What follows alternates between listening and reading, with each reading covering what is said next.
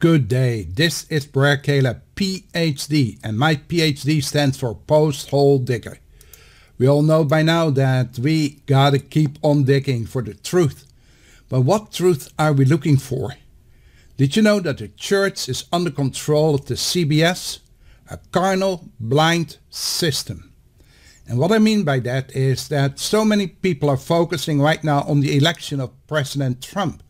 Now, he is right, he is not right, whatever people are thinking, he is indeed the subject of a deep discovery. That he has been blinded by the CBC as well. Because what is the CBC? I'm not talking about the broadcast station. I am talking about the church under control of a carnal blind system. Principles that we used to have when we grew up seems to be now out of the window. We don't have principles anymore, or the principles we have we don't like, and therefore screw everyone, we just change it overnight, or we don't care, we do what we want as long as we get the money. Wow, that is a great institute, as long as we get the money. Isn't that a poor perception of life? Indeed, there is a lot going on this year. And what is the difference today? Let your creativity soar. Why major church leaders wear wigs? Yes, folks, they are sheep in wolf's clothing. Brer Caleb will be dealing with those concepts. Why? Because I had to fight it personally a very long time. So what is the difference between ADD and ORD? ADD, attention deficit disorder, and obsessive religious disorder. I noticed that going over my statistics that the ADD question had a lot of watchers. People viewed it and wanted to know what I thought about it or what my comments were. Can ADD be cured? I believe ADD can be dealt with. And why am I saying that? We had some dealings with this ourselves in our family. Our firstborn, a beautiful little kid, passed away in my arms when he was 7 months old. And one of the problems he was facing was potentially ADD, because it was so quick and so short they didn't want to go into it. But my whole life, I've always been open, a very tender-hearted.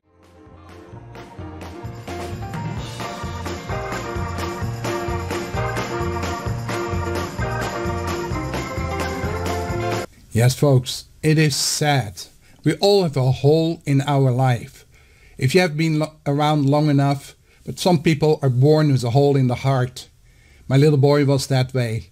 And some other people have that same problem. A little hole, a little sadness, something that carries on, maybe for a prolonged period of time.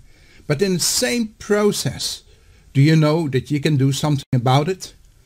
I started talking about actually what is the difference between ADD and ORD, obsessive religious disorder. For a very long time I've been wondering about it. Sometimes I was disgusted, sometimes I was mad. And when I say mad, mad at God, or the concept that there was a God looking down on us, till I understood that by studying, going to school, going to the universities, going to the colleges first actually, and then the university courses and everything, that there is more to it. Because the problem that most of us have is that we don't realize that we gotta do something ourselves. That is why the major question is, what is the difference between ADD and ORD? I come back to the conclusion, actually not the conclusion, but back to the basics. The basics are that I wrote a book, and the book is published on Amazon, and it's called Deception Protocol for the Prodigal Son Blueprint. And later on I started this book and I simplified it, Deception Protocol Simplified, because I realized that everything we do is based on a few. The things that we are discussing are politics, money management, money, and spirituality or religion. And why am I saying that? I discovered, and remember, this is something that you should know as well.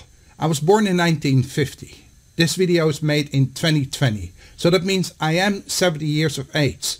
And there are certain things you learn as you progress in life. You're supposed to learn that. When you start off as a little baby, you have no idea. Because it's a cold, cruel world. But if you have loving parents, that is wonderful. But if you don't, or if your life expectation is cut short, which we have experienced as our little boy, then life changes for the people that are surrounding you. It affects everyone. And that is part of why I keep on referring to the body of Christ, believers that together, PMS, we are a group of people that have certain rules put in place. Whether we like it or not, or whether we have been manipulated, we don't know. But you are facing them, and as we are facing them, we got to deal with it.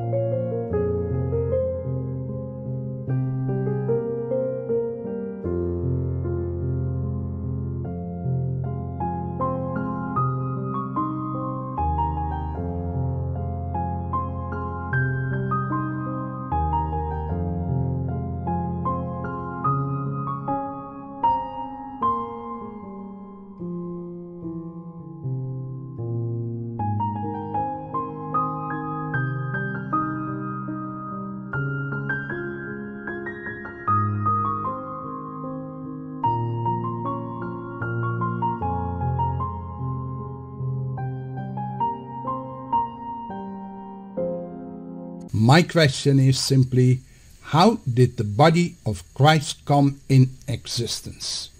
If we are dealing with ADD and ORD, then we like to know what is the body that we are dealing with. What is the receiver? What is the thing that's holding that? And that we call the body of Christ. Initially, the body of Christ was never set up by God the Father. It was a strategy of Satan. Whoa, where do you get this from? I know that some of you guys are maybe fascinated, others are maybe disgusted.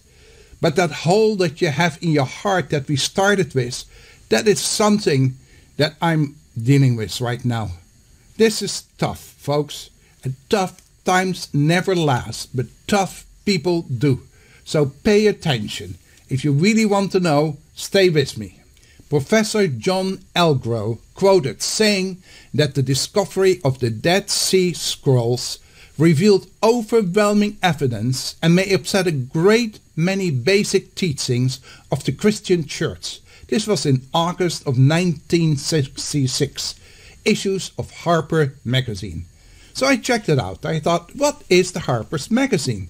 And a few very interesting pictures showed up and people that you might recognize. We'll deal with that and we'll show you some of those. So besides the regular stuff about a professor, there was also some mundane stuff that they talked about.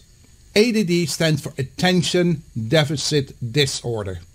For those that have it, you know exactly what is happening. It is also a subtype of ADHD. Officially, ADD is called an Attention Deficit Disorder with hyperactivity, predominantly inattention type. In other words, you have not really a strong feel for attention. There's a reduced concentration. Unfortunately, it's not only in kids. ADD also occurs regularly in adults. In a group, people with ADD symptoms often feel out of place because too many stimuli comes in. In other words, they get too much information through the ears, through the eyes, through the nose, through the mouth. If you taste, if you smell, your hearing, too many sounds can be destructive. And they are insecure and have often left different from childhood. Not left, felt different. Many used to be bullied at school. Now, bullying is something else. Some people will notice that just because you're a little different, people will come after you. There's no need for that. And I would recommend, if you're listening and watching, you can do something about it. Not by hitting, by doing something mentally and spiritually. We will deal with that. Some people as adults, they will notice that they're forgetful, chaotic, due to poor short-term memory, have a bad overview over difficult times, prioritizing more for sleep. They don't know exactly how to do all those things. They are very thorough in thinking and acting, and this can lead to broad-basedness. And when I say basedness, I mean baseness. People can be very brass sometimes in their actions, and they don't mean to, because they have just a difficulty expressing their feelings. And that is how other people don't see them. They respond, they jump on it, because you're not quick enough to say something, because you're special. And see, that's what I mean with the hole in your heart. Sometimes there are things that happen that you don't know how to express. Sometimes you just have a feeling, and that feeling is what makes you uncomfortable.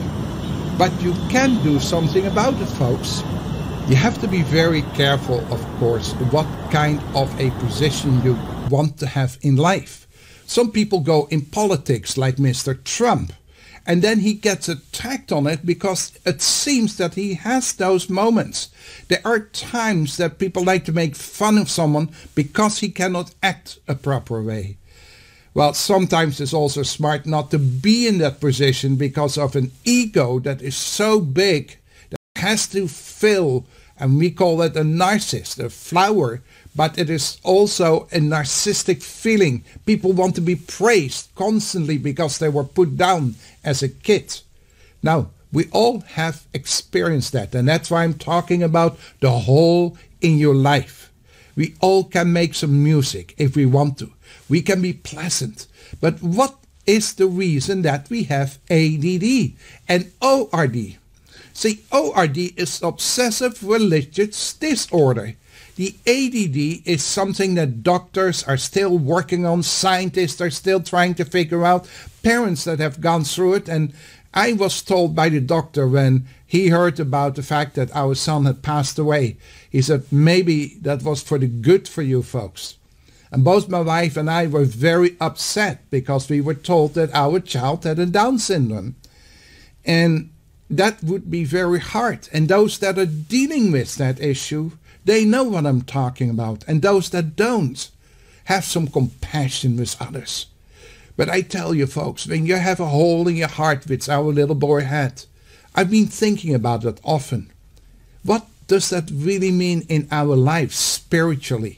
Because as much as we have a physical life, we have a body where we move in, where we feel, where all our emotions are encapsulated, we have also a spiritual being. That spirit is something that not too many people And those that are teaching us, the church, they have it quite often wrong. So you have to go back to the basics. Now, obsessive religious disorder is not that you're so-called hallelujah the whole time and you see a monster or something yucky behind every door, but you have been manipulated. Manipulation is something people are very strong in. Groups of people that want you to do something. That can be in politics, it can be in money, and it can be in spirituality. Spirituality or religion are unfortunately those parts where people are most vulnerable. If you're sick or if you are beholden of, or something is happening in your life that's holding you back, then in a church you're supposed to be accepted. That is what we are saying in 2020. But do you know what happened when Yeshua, Jesus, known to many, when he came and started recognizing that God was one God and he reconnected with God, and God was so impressed and said, "Well done, you good and faithful servant." And he called him his son, the Son of God. All of a sudden there was a way, there was a path. We could follow that path, and as we were following, we would see the changes in us. And you know what that way is? The way was from the physical, where we could go, to the spiritual, where we could go and get connected. Now, connection is something that you most likely know. There are people that you connect with. Sometimes you see someone only for a moment. I met my wife 45 years ago. Just the way she was standing there, I was introduced to her, and I asked her a question, and immediately it clicked. See, what a lot of people don't realize, when you meet someone for the first time, there is not only a physical attraction, but there is a spiritual attraction, something you can't see. That is the spirit that's connecting with the other person and it's telling you inside of your heart, this is a good person to go and hang around with or stay away from. Some people know when you watch your dog. I had a boxer, and when he saw someone for the first time and his hair stood straight up, I knew that was a bad dude. You know why I knew that? Because I went out with some of those people regardless and discovered that they were bad individuals. So when my dog started warning me, growling, and his hair was straight up, I knew, be careful, don't hang around with that person. Now the same is that Spirit of God inside of you. When I met my wife, we had a connection. We also prayed together. That is maybe very unusual when you meet someone for the first time. But it's a good thing. Because with that we invited God Almighty also to be part of our relationship. And now 45 years later, I can say that we've been married now for 44 years. I have wonderful kids. We have gone through our ups and downs like many. And talking about that song, we all have a hole in our life. I can tell you the terrible things, and you should buy my book. It's on Amazon. But the reality is, in the beginning, it was a healing process for me, writing the book. It took me 7 years. And as I wrote, I came to the understanding that there is that spiritual aspect. How am I going to get that message through? And that can only be done by talking about it, sharing. My spirit will hopefully connect with your spirit as you're watching this video. I don't know where you are. I know there are some people in Finland, there are some people in Canada, there are some people in South America, in Indonesia, in Taiwan. I don't know where you are. In Europe, maybe even in Holland where I am at the moment. But the video will also give you the vibes. That's maybe another terminology. That it is not just rowdy-dowdy, sing and song and we're going to party. But there is more. There is a connection, a physical but a spiritual connection. That is how we can fill the hole. By listening to each other, finding that there are more important things in life that can fill that hole, that pain, that hurt. Sometimes it can be physical pain. but often it is pain in your heart because something happened. Maybe you went through the pandemic, you lost your job. Maybe you had other things that you went through, or maybe somebody passed away. Maybe there are other things that I don't know and I don't need to know. Because I know out of experience, whatever it is big enough for you to be upset about it, to have the pain in your soul. That hole can be completed. There can be a song in your life again, but you need to focus on something, folks. And one of them is to quiet down. Turn off that TV.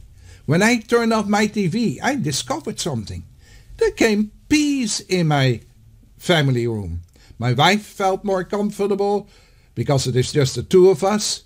And the beauty of it is that now I can live without a TV, without all the noise, and I have time to relax and to seek the presence of the Lord. And you know where He is? His kingdom is in your life. But we need to understand that, so that there is more than obsessive religious disorder. The churches that are putting the onus on you, just this and this and this and this, it's good to get started to get an understanding. But remember, you are a child of God. You are in the beginning, like me, a prodigal son, because you're disconnected from God the Father. And we can now be restored. It's called restorative justice, so that we can be connected with God again, have the peace in our soul, and that will confirm that you are that special person. There can be a song in the whole of your life, so that you don't have to worry, but you know that you know that you know. God bless you. And remember, tough times, folks, never last, but tough people do. Bye for now.